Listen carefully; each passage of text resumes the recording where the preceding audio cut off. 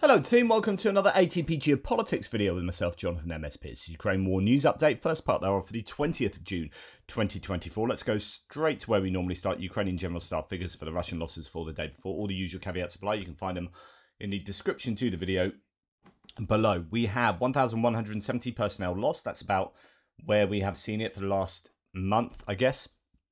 3 tanks, definitely lower than we have seen, but we had 2 days of 0 and then 2 tanks lost, and then it ticked up for a couple of days, and now it's gone back down to 3. 18 armored personnel vehicles lost, 45 artillery systems. Remember, artillery systems probably include heavy mortars as well, heavy mortar positions. 1 multiple launch rocket system and 2 anti-aircraft warfare systems. That's going to be good news there. 56 vehicles and fuel tanks and 6 pieces of special equipment. So fairly heavy in artillery in terms of artillery and personnel lost. Other categories there or thereabouts, some lower ones there. Tanks, 56 vehicles and fuel tanks is obviously going to hurt. So that's a situation. I just want to bring this question to the fore. Actually, wrong question. It's this question. No, it's the other question. Get it right, Pierce. So, the one thing I'm asking myself is I hear the Russian losses are not sustainable. I think he said that almost every single day the last year or more. Yet I see no sign of it. Is it possible to do a more in-depth item on this? Because the Russians seem not to be bothered with unsustainable. Is it possible that they have more reserves than anyone had guessed? They produce way more than people think. I might spend a few hours on it, and the numbers are overwhelming, but there is also no slowing down, it seems to me. Okay, good question. Like I have said, unsustainable. What does that mean? Because we keep seeing these huge figures. Now, it is unsustainable, and we can see that. So by unsustainable, I mean you can't keep doing this and expect to be in the same kind of situation. So there's a few data points to look at to see whether they have been able to sustain the sorts of attacks they were doing at the beginning of the war. So at the beginning of the war, they were attacking with maybe 60 vehicles at one time. And now we've moved down to 1, 3, 5. I can show you a bunch of footage I've looked at this morning of Russian attacks that have been repelled. And there have been 2s and 3s vehicles. Over the last week, we saw a couple of attacks with about 16, 19 vehicles, and they stuck out like a sore thumb because they haven't done that since October. Like last time they attacked with that many vehicles was attacking Avdiivka. So we can look at the behavior of the Russians and say it appears that they are not doing what they were doing at the beginning of the war. In other words, what they were doing at the beginning of the war, they were not able to sustain. Okay, so literally when I say this is unsustainable, it has resulted in a behavior which is different now than it was before. We can look at the personnel loss and say, okay, they've reconstituted their 155th Naval Infantry Brigade 9 times, right? And that's led to forced dilution. They can't sustain these losses without changes to behavior, changes to performance. Now, this is not to say that Ukraine don't have similar problems, okay? So just forget Ukraine. I've been saying this about Russia. So the Russian forces have been diluted. There's a force quality issue, and you could argue a force quantity issue as well. We have seen equipment that has been drafted in from stockpiles. So the Russians have had huge stockpiles, and so when I say it's unsustainable, they can't keep sending new tanks, shiny, good quality tanks that are brim full of fire control systems and optics that are at the top level. They are refurbishing old T family tanks. They've even got T-55s and T-54s. They've got T-62s and T-64s. They are refurbishing rather than producing new tanks. They are getting stuff out of deep storage, and you are seeing D-10s, D-20s, and D-30s howitzers on the front line. Those are 70-year-old bits of kit. We saw a scout car the other day that was 60 years old. We are seeing a complete change of the military vehicle provision that the Russian army has. So that's another data point. With regard to personnel, we are seeing People, instead of having Russian contract soldiers, we are getting mobilized people. We're getting people from all around the world. We're getting convicts, and they've cycled through the convicts. They can't sustain that. They've run out of enough convicts to be able to do what they were doing at the height of what they're doing in Bakhmut. So they're cycling to different parts of the population in order to do these things. They're starting to take people off the streets a little bit more in Russia. So there are changes in behavior. Now, yes, there are still people. There are still raw people, but it's about the type of people and how Russia are going out doing this. And then you have to wonder, how long before that becomes a much more fundamental issue. So I think less the people front, but the equipment front, we are moving into a period where Russia are in an awful lot of trouble, I think. So when we look at the loss list, this is from a couple of days ago, but I found this interesting. So again, this is an indication as to how the Russian losses have been unsustainable. When we look at the losses and we look at all of these vehicles here are civilian vehicles. So straight away, you have a category that you wouldn't have seen at the beginning of the war.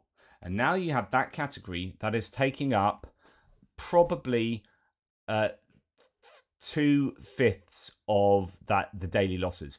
2/5 of the daily losses of the Russian equipment losses are civilian vehicles. This is unsustainable. This is what you get. You can't sustain losing those piece of mechanized military kit. So you are having to now use civilian kit, and within that, we can point out another couple of things here. So you've got motorcycles, just a phenomenal amount of motorcycles. The losses were unsustainable, so now they're having to use motorcycles. We are seeing Bukankas, Scooby-Doo vans being used. They're 10 a penny. Go up a little bit and look at, this is probably a tenth of their losses are all-terrain vehicles. Golf buggies. They couldn't sustain the losses of infantry fighting vehicles to the point they had to get 1,000 golf carts from China. We are seeing quad bikes. Okay, then when we go up, we can see MTLBs. We're hearing that their stockpiles of those have run out pretty much in Russia. We can see a number of other vehicles on the list often that indicate that things aren't looking good. D-30 howitzers, as mentioned before. Tracked garden sheds are being used because of necessity. They have run out of the more adequate vehicles to use. They are adapting tanks to be used not as tanks. Things are not going well. This is what unsustainable looks like. We are in the period of the evidence being shown for this being unsustainable. And just before we actually look at today's loss list, let's add another couple of data points into how the losses have been unsustainable.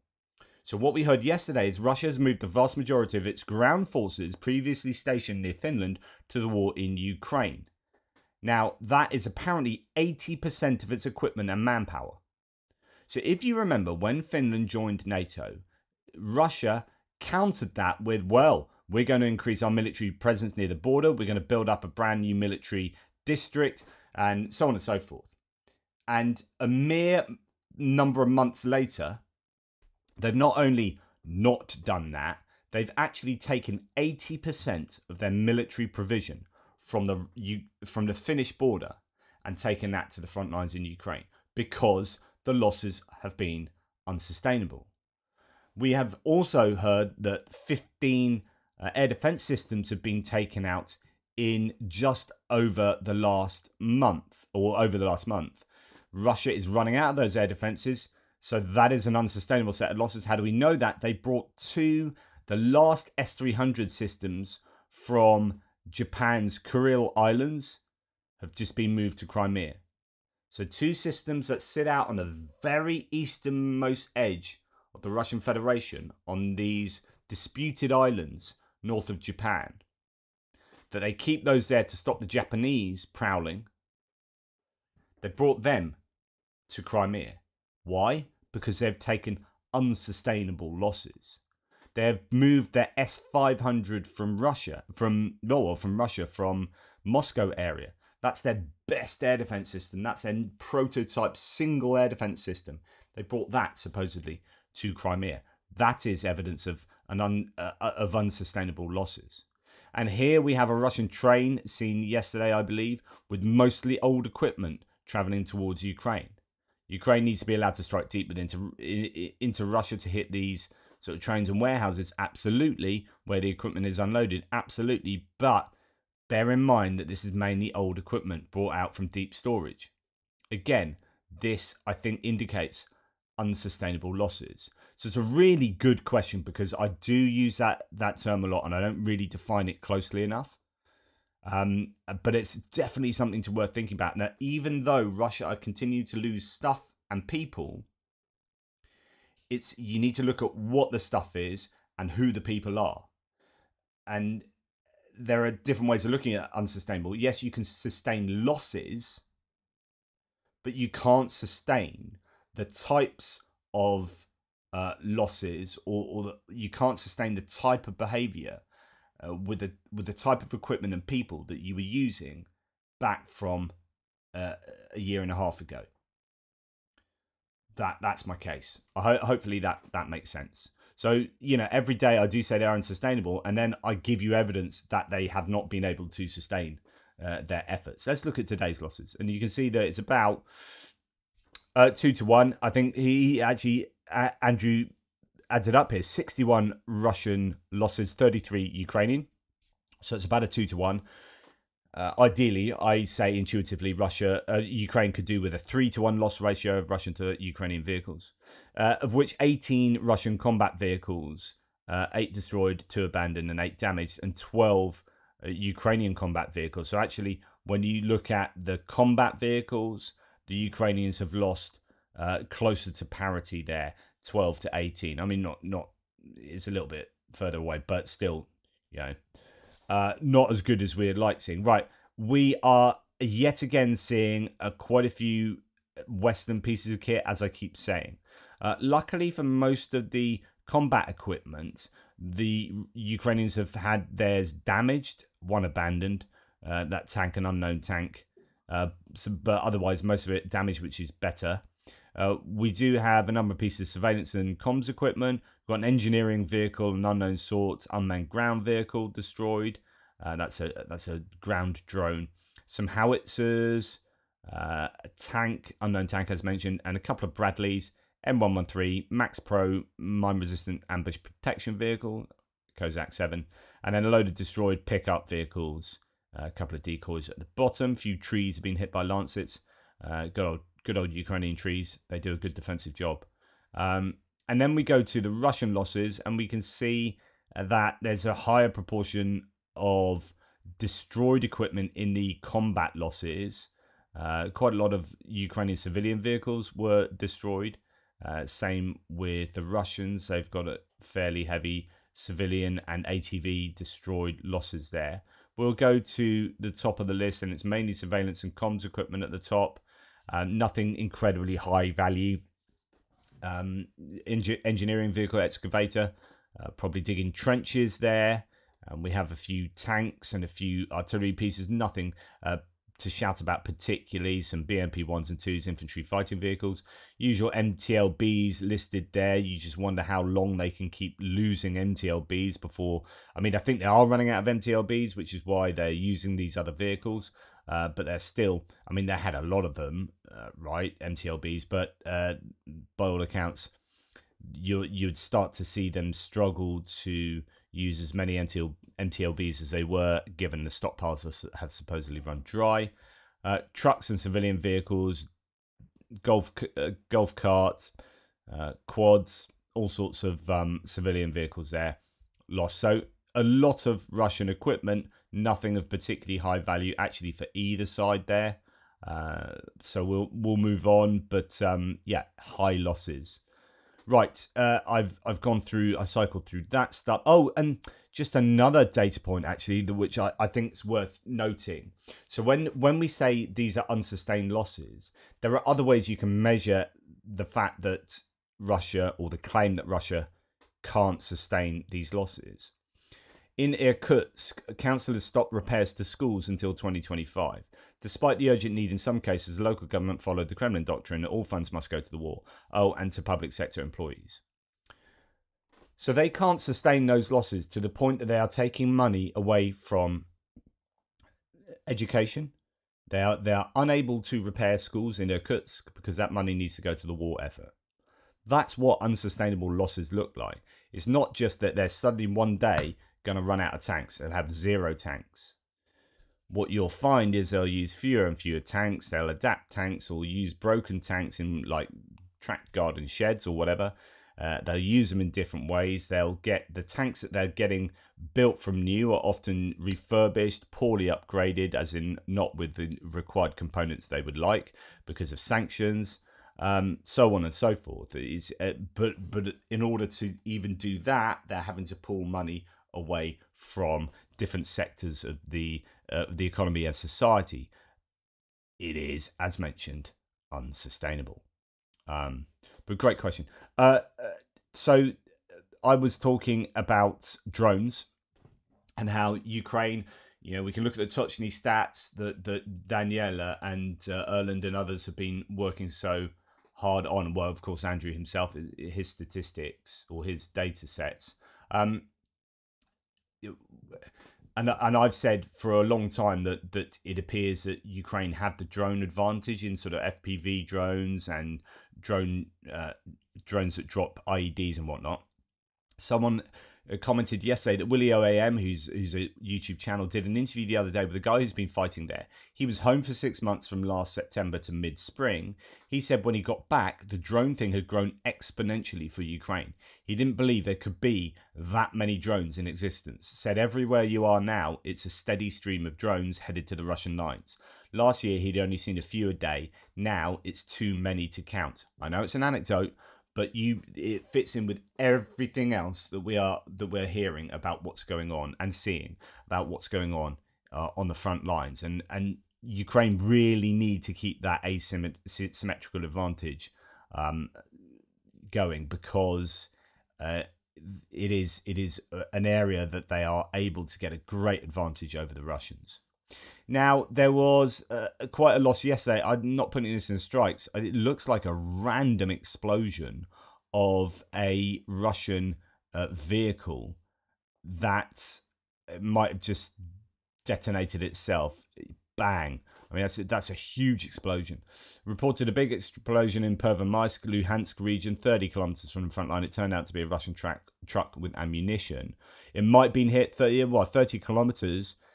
I mean, you could have a drone that does that. They are really pushing those drones to these ranges these days. But basically, the truck appears to have vaporized, leaving a crater, and the trees and the local and the road here don't seem to be in very good nick after that catastrophic explosion there. Right, moving on to distance strikes, standoff munitions, etc. Russia did attack Ukraine again last night. They're fairly consistent just now with the sort of waves of 20-odd drones, not the huge, overwhelming saturation attacks that we had seen earlier in the war. They seem to just be hitting with, I don't know, a level of drones. I would just wait another couple of days and wait till you got 50 and do 50. I don't know. Anyway, Russia attacked Ukraine with a mix of missiles and drones overnight. The Ukrainians shot down 4 out of 4 KH-101, KH-555 cruise missiles, 27 out of 27 Shahed drones, so 100% in those categories. 1 out of 2 of the KH-59 cruise missiles, that's slightly more problematic, and then 0 out of 3 Iskander-M ballistic missiles. And that's not too surprising. It's more difficult to shoot down those ballistic missiles unless you've got SAMP-T or Patriot system right near them. And they appear to have gone straight for Dnipro. I don't know whether that's a power plant they've gone for there. But as for the drones, you can see they were going for Kiev last night. And then a few further to the south of Kiev. I don't know exactly where. We had one of the KH-59 going for Dnipro, another one somewhere else near Zaporizhzhia Reservoir by the looks of it. and some other drones flying around here and there. But I don't know of any of the damage done to Ukraine last night. Obviously, there's quite a lot of good interception of a lot of those munitions, which is great news for the Ukrainians. They will still cause damage as they fall, but don't know about the successful missile strikes. Right, Russian Telegram channels report drone attacks last night on several oil refineries in Russia. So Ukraine have had definitely more tangible success by the looks of it. A fire broke out on an oil depot in the Tambov region of Russia. Governor wrote about a pop and a fire. Eyewitnesses said that they heard a loud explosion and a tank caught fire. The Afipsky oil refinery in Krasnodar region and an oil depot in the neighbouring village of Enem in the Republic of Adjia were also attacked. So we have possibly 3 strikes. So this is Tambov still on fire, major fire there at an oil depot, and then the nocturnal sort of sounds of explosions and evidence of all 3 of these actually. So as mentioned, you've got Afipsky, that's located 20 kilometers from Krasnodar. I think I've got maps in a second. In the neighboring Adjia, fire at the Lukoil Yug Nefteprodukt oil depot in the village of Enem after debris from one of the downed drones crashed into a tank. An alert. I don't know whether that's what actually happened or whether that's how the Russians say, yeah, we succeeded, we shot it down, but we shot it down into the target it was going for. How convenient. Or did it just succeed? An alert due to drone attacks this night was declared in Lipetsk, Belgorod, Kursk and Voronezh regions. So there are other places where drones were active and we don't know the outcome there.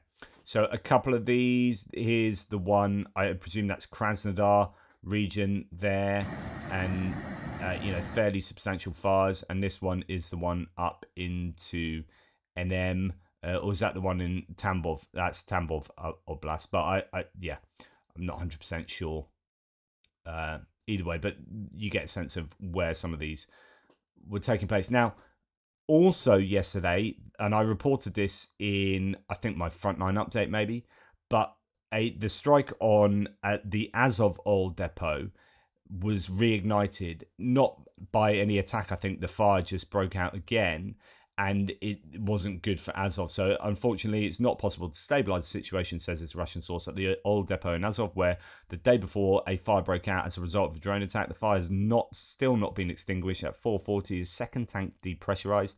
Emergency situations ministry's specialists continue to work to extinguish the fire. Kiev regime is destroying Russia's economic potential. Exactly, and it is. And actually, there is more, says Max24. Bad news from Azov. The fire spread to the second tank. Firefighters pour foam non-stop, but it doesn't help. We saved on our air defense, and now we're cleaning up. And that's it. If you don't spend money on air defense, and this goes for Ukraine as well, in terms of our support of Ukraine. Like we said at the reconstruction conference, that the recovery conference in Berlin, oh yeah, we'll give you 50 billion euros to reconstruct these destroyed areas instead of the 10 billion we could have given a year earlier for air defense. So, you save on air defense, you pay more on the back end.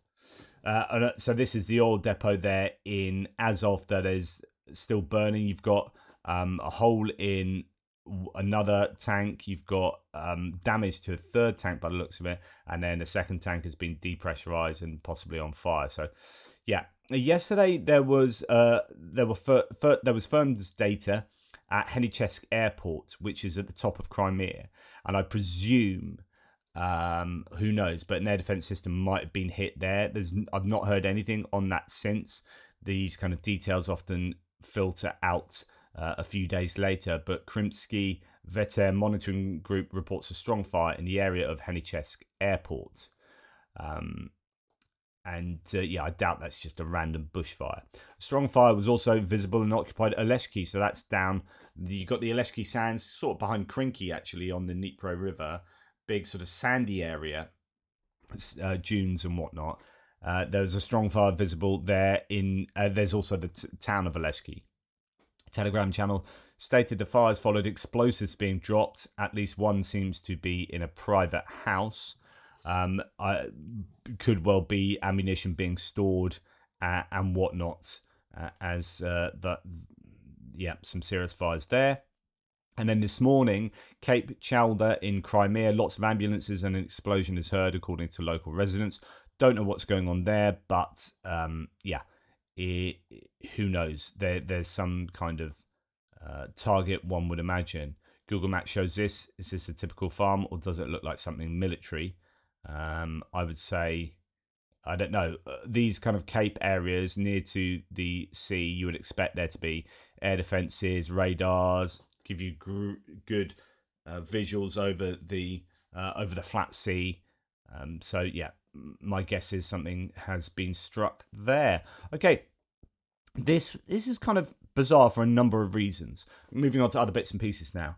So a war translated video here he's posted Russian bloggers. Well, he says that Russian bloggers are panicking, and because of maybe not a throwaway statement, but maybe an incredibly important statement for their new Minister of Defense, Borisov. So he's visited a military camp at the 155th Banzai Brigade. I presume that's 155th Naval Infantry Brigade, which is under reconstruction, and said that the new barracks project must be completed on time because people, quote, will soon start returning, whatever this means. And that may have got people in a bit of a panic because you're thinking about bringing your troops back home. Now, here, it's not just what he says there, but also how he's speaking to some of these people. It's quite interesting. Training complex for physical exercise, says your man. Okay, are all contracts signed? We have one contract for the first stage. As I understand, all of this is the first stage, says Borisov. All of this we have the financing for. Yes. You take this under your personal responsibility. You will monthly report to me about the number of people and don't even think of not delivering on time. I just find this really bizarre that you've got this on camera and you've got, like, if our ministry of whatever, if our defense minister or economics minister or whatever was on camera, like, holding people to account. I mean, I'm not saying it's wrong to hold people to account, but it's not the sort of thing you do in public at a TV event, because it assumes that you don't normally do that, and it assumes that, like, this time I want everything to happen as per, like, my orders, and if you don't, there's going to be criminal responsibility. So it's just really weird. Don't even think of not delivering on time, he says. We understand the social responsibility. No, it will be your criminal responsibility, just in case. Wow. So it's like, if you don't get this done on time, yeah, we understand our social responsibility to get this done on time. No, mate. It's your criminal responsibility. If you don't get it done on time, you'll be in prison. And he's saying this on public on TV. I just find it quite fascinating. Like I always say, like, concentrate on the little things. The first stage must be done depending on contractor, says Borisov. First stage must be done depending on contractor. The deadlines can't move. The people will start returning. Everything must be ready. And it's that last bit that's significant there. The people will start returning. Yeah, so it must be 155th Naval Infantry Brigade. There, you got an anchor there, so Marines. Wow. I don't know what to make of that. I don't know whether that was dodgy translation, or I presume not. I presume this is war translated doing it. Everything must be ready. The people will start returning. Now, I can't show you this video. We've got another war crime court on drone footage where Russians have shot 4 Ukrainian prisoners. The GUR has actually identified the 4 Russians that did this, and has named them here. In fact, lots of details on that here. So, war criminals of the Russian Federation, GUI, identified the killers of 4 Ukrainian prisoners of war. In the second half of May 2024, near the village of Robotne in the Zaporizhia region, military personnel of the aggressor state of Russia committed another war crime. They shot Ukrainian prisoners of war. The episode of the execution was captured on video. 4 Ukrainian servicemen with their hands raised without weapons surrendered. The Russians forced them to lie face down and shot them at close range. Specialists of the GUI, the Ministry of Defense of Ukraine, identified those involved in war crime. They turned out to be Russian invaders who were part of the assault group of the 70th Motorized Rifle Regiment and the 42nd Motorized Rifle Division of the 58th Army of the Southern District of the Russian Federation. Okay, and then they go through and they can actually work out exactly who those people were who were responsible. Specified Russian war criminals may also be involved in the murder of several more Ukrainian prisoners of war later in May 2024. This in particular is evidenced by the received radio intercepts of the conversation of the occupiers of the 70th Regiment of the Russian Armed Forces, during which one of the Russian commanders of the assault company orders his subordinates to shoot Ukrainian soldiers. Okay, this is also on top of... So the other day, a decapitated Ukrainian soldier was found on top of something like an infantry fighting vehicle or something. And there have been these claims that the Russian commanders are telling their soldiers not to take Ukrainian prisoners, but to execute them and execute them as horrifically as possible, type thing. And Ukraine, the latest podcast, reports on this yesterday. This is a really serious, obviously, infringement of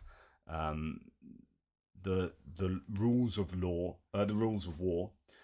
And it just shows that the Russians are continuing to be war criminals. They were at the beginning of the war, they were in the middle of the war, and they are now. Just, yeah, I don't know what else I can say. Right, finally, we'll say, this is interesting, this.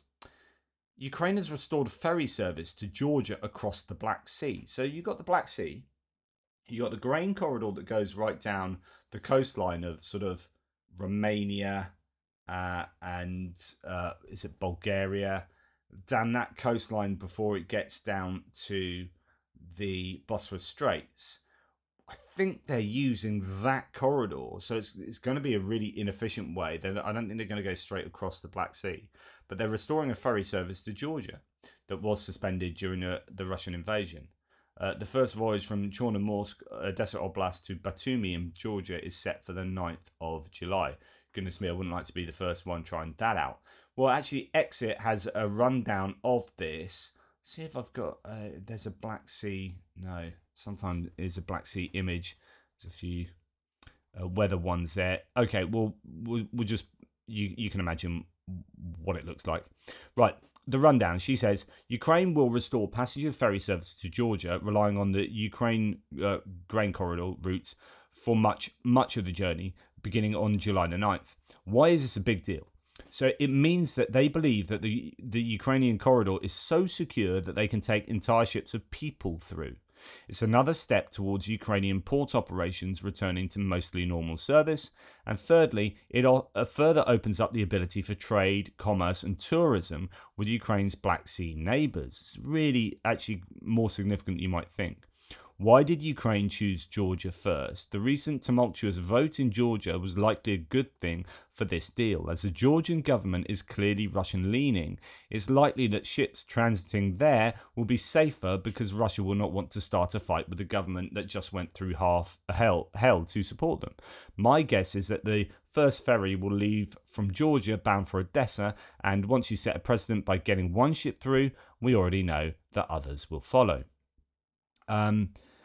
Do you know what happens after you get ferry service up and running smoothly for 6 months? It serves as an example that may well inspire attempts at establishing other types of passenger transport that have been shut down since the beginning of the full-scale invasion. And there's a emoticon or whatever, little image of a plane. And that... I think is interesting because there has been a lot of talk about opening up airports in Ukraine.